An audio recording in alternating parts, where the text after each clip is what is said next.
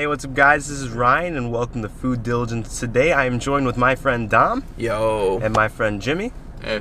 And we're going to try 3 different ramens in the Cleveland area to tell you which one is the best. So, let's go get some ramen. Woo!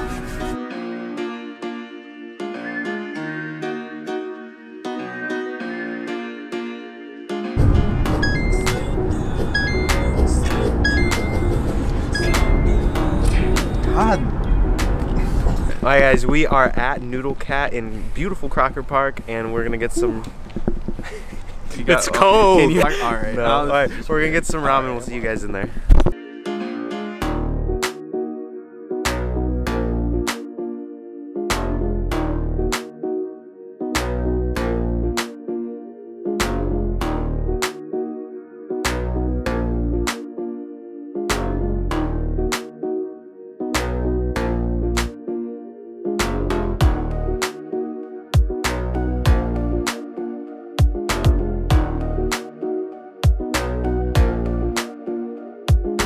Oh yeah, no, this was not the move. Bright side is it only comes out from here. Oh, let's go. Okay guys, we just finished eating at Noodle Cat and we wanted to reconvene in the car to discuss how we felt about it, and it was disappointing to say the least. I thought your 99-cent cup in a ramen was better than Noodle Cat, to be honest. She ain't sparing any words. It was very salty. We're gonna go through the 3 categories of the meal. So we're going through the broth, the noodles, and the meats. So the broth I thought was extremely salty, and I didn't even have the saltiest batch. I think Pam's was way saltier than mine. Oh, Pam's was terrible. Tastes like salt water. He took 2 bites, I think, and left the rest there. Oh yeah, it was just horrible. Real bad. I would not Disappointing. recommend. Noodles wise, I didn't think it was anything too crazy. The noodles were soft, but had a little bit of fluff. I thought the noodles were fine. They're okay. They didn't do anything special for me, but there was nothing wrong with them. Just the broth.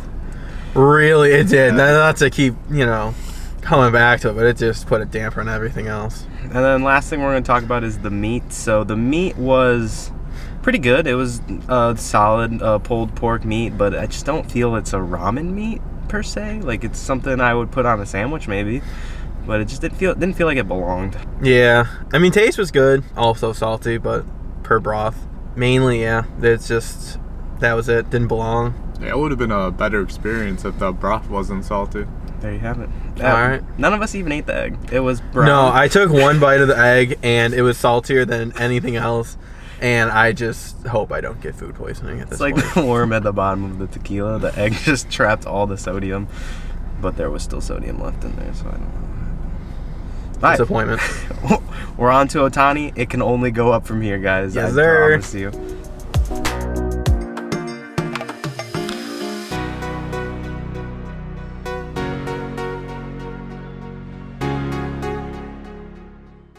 Alright, so one thing I want to talk about with you guys is the last time I was at this location we currently are in, it was actually Noodle Cat.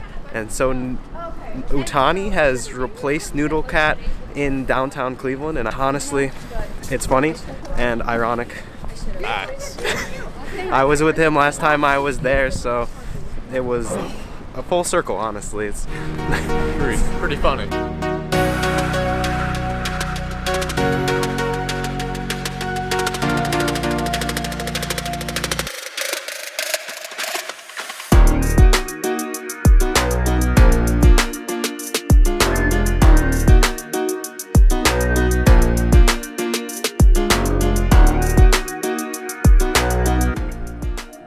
We're at, Oh, my bad. False start.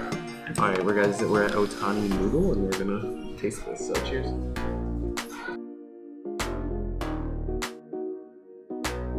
Yeah, that's what a proper bowl of ramen tastes like. Savory, got that umami. Good toppings too. Ooh. Yeah, this is gonna be a fun time. These two come here once a week, every Wednesday. It's true. Home sweet home. Broth, really good. Savory, definitely not too salty. Just overall, really good base. The noodles in this thing were the only thing that I would critique, honestly. They're a little thick. They don't have the depth you want in a noodle, per se. Like, kind of al dente, kind of hard. yeah, they didn't capture, they didn't hold this, like the broth, like a thick ramen noodle would. Besides that, I thought everything else was pretty good. Meat, proper ramen meat for sure. Fit right in. Perfect, Yeah. perfect cooking. No, nothing overdone. Nothing too salty. Yeah. Just- They also put corn. oh yes. Need You don't- corn. You don't get corn in your ramen. You need some help. You're doing 'cause something wrong. You don't know real ramen. I think the corn could be optional, but it's whatever. Oh, Hot take. yeah, wrong take.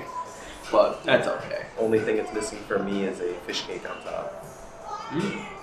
I think that's about it. We're going. What's the next place called? So the next place we're going is Shinji. Shinji Noodle Bar.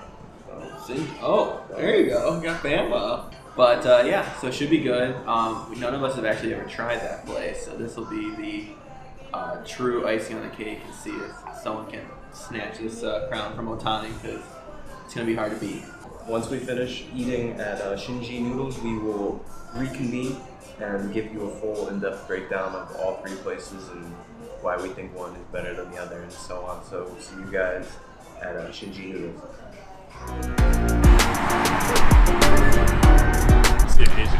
I mean, yeah. Okay, guys, we're currently at Shinji Noodle Bar, and we are about to try our last ramen of the day. So let's get some ramen.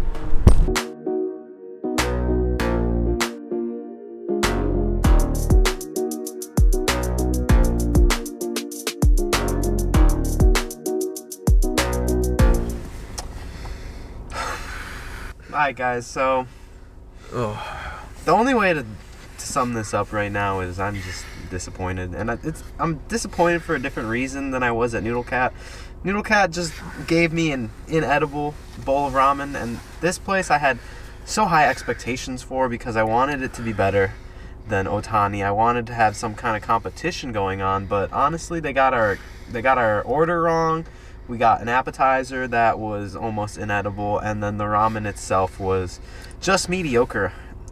And that's the one they got right. At best. Pretty disappointed in the ramen too. I think Otani noodles might be the winner here. So we're still gonna break down the three categories of this ramen. So broth-wise, I think the broth was okay. It had good savory aspects to it, but the one we got to try was the spicy broth, which was way too spicy and not at all what we ordered. And then the second one was a garlic tonkatsu broth, was good, but it was just missing something in my personal opinion. I didn't get the right ramen.